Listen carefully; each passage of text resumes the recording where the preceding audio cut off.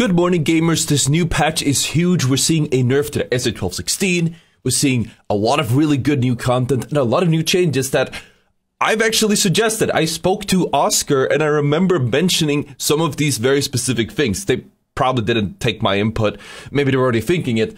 But I'm really glad to see that these changes are happening. So today we're going to go over to update 2.1.0 patch notes, which is, look at this. This is a fat one. As I've been telling you guys on stream for the last week, yes, they missed the mark on a few patches, a few balance updates.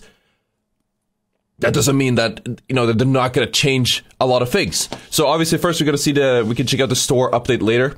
There's some really cool stuff in the store, so we're going to pull that up. Let me just make sure we're actually updating.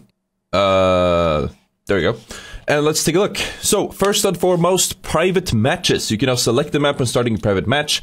Players will no longer be stuck trying to join the game server after leaving a lobby. Fix an issue where party members with different crossplay settings could be unable to leave private match lobbies. Fix the bug where players could bypass crossplay on requirement for private matches, which resulted in a soft lock. Okay, doesn't really matter too much, except this one. Players can now select the map when starting a private match.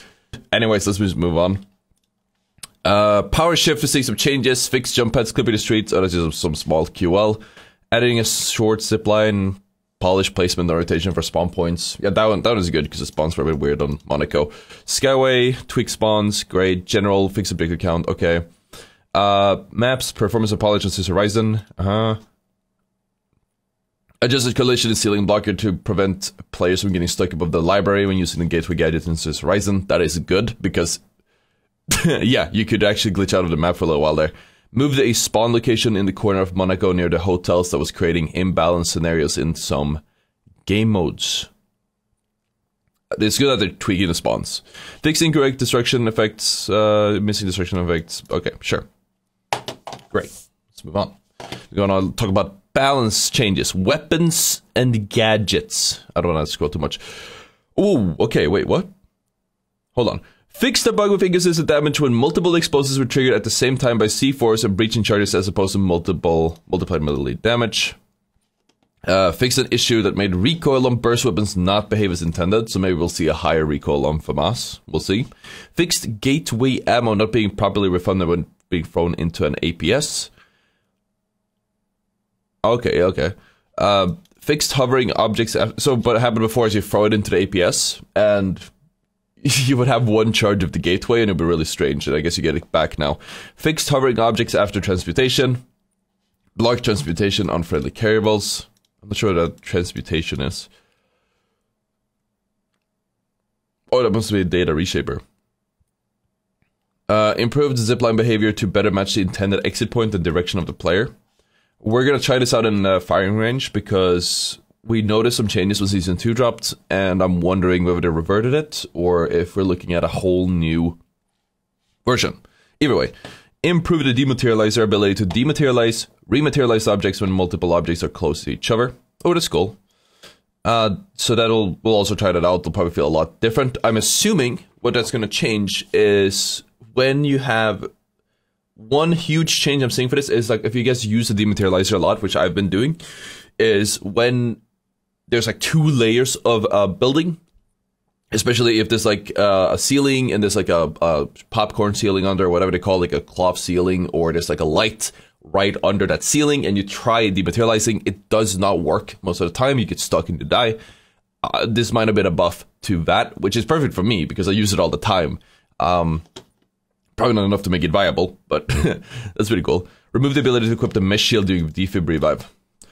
However, they did not mention grappling during defib revive. They did not mention pre-selecting some abilities during defib revive, and they did not mention mentaling during defib revive. So we will see if that still works. Hopefully not. But the shield was a big problem. Updated the shoulder length hairstyles to avoid clipping.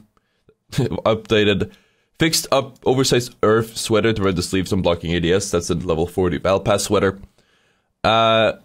UI, please tell me to fix some of these. Social syncs will not be excluded if a user's logged in. Fix the bug that would cause carryable objects to weigh more if they had active ping marker attached to them. Wait, what? That is such a funny bug. Okay. Fix incorrect text on certain contracts. Fix overflowing text into okay, sure. Audio, fix seek to start time not working. Corrected audio for okay, yeah, nothing important. Now, balance. Small tweaks, but anything is better. We gotta try this out in the fire range and see how it feels. Oh, we got a guy in my chat, in my offline Twitch chat, looking for the sensitivity. That's funny. Okay, decreased fire rate from 230 RPM to 200. Decreased damage per pellet from 7 to 6. And it fires like, what, 8 pellets? So that would be a decrease of 10 damage per shot. Or 8 damage per shot. I'm not entirely sure how many pellets it shoots. We'll look it up. The glitch grenade is the one I was talking about. Change glitch grenades to trigger on impact when it hit mesh shields and dome shields. Other surfaces, there will still bounce. And glitch traps trigger impact when it hit mesh shields and dome shields. Oh, that's even better. So you can use the glitch trap offensively now. We're gonna try that out as well. Actually, we can't try that out because there's no shield in the firing range, but we'll try everything else out. Again, this is something I have been recommending. I'm not gonna take credit for it, but that is huge. That is a huge change. That is an exciting change. It was added prevention, improved the prevention of detecting with security, and added ban progression with a 3-strike system. That's crazy. These new patch notes are crazy.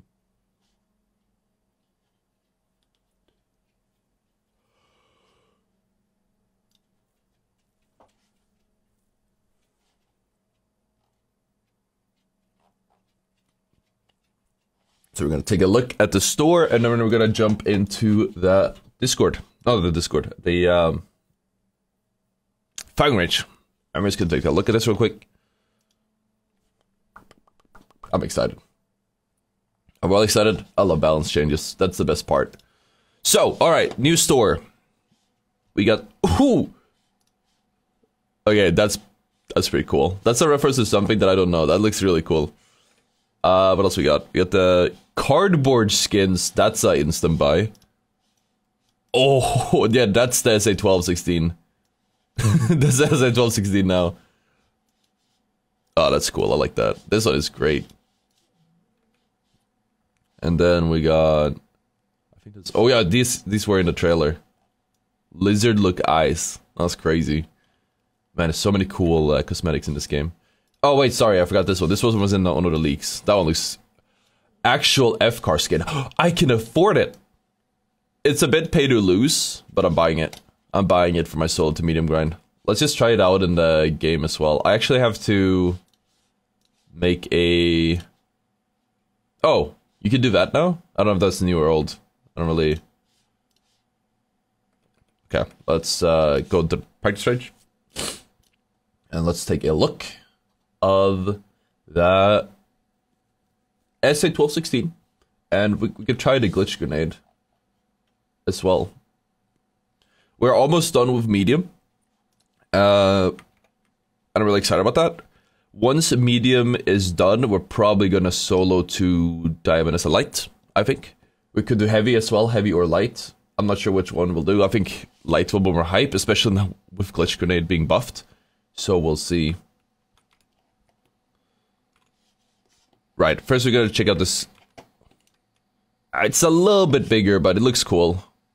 I think it's worth it. I think it's worth it. Okay. So we said shoddy SA-1216. I don't have old footage at the moment, we can find it, but we'll just feel it out. Go to this guy over here. I'm gonna be honest, I don't feel a difference.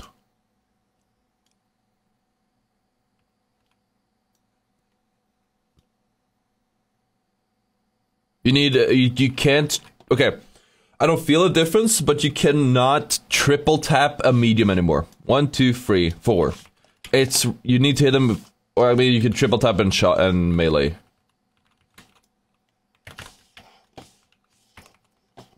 So a little bit, or it's probably faster to shoot him. You know what, I can feel it. It's a little bit slower, it is a little bit less damage, it gets a little bit worse. Not sure if it's enough, but it is a start. It is a start. And you cannot 4-tap. You cannot 4-tap a heavy. You cannot triple tap a medium. And you You can still double tap a light, but it's light. You can sneeze on a light and they will die. Again, glitch grenade I can't test because I believe it was just, it will bounce, it will get destroyed instantly against shields, but yeah, it's not going to be against an enemy. Nope. So that is really cool to see. Overall, huge update. Big W, Embark, thank you for the weekly updates as usual. Hope you guys enjoyed the video. Hit the like, subscribe. I'll see you all next time. Bye bye.